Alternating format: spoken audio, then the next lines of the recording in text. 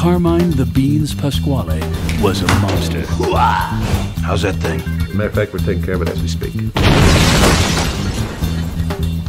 He was caught by the FBI. You're looking at 20 years. Unless you want to play ball. And entered the witness relocation program. You're no longer known as Carmine the Beans. You're now George, Linda, and Patrick Cheeseman. You're kidding me.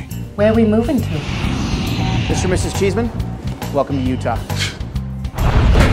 Hey, look, there's a sold sign on the Cooper house. Be nice to finally have someone in there. This place is a shoebox. I think it's real cute. You would. All right, I'm going to lunch. 8 hours a day, 40 hours a week! There is beauty all around. Why didn't you just send us to live with the Amish? Because they sent us to live with the Mormons.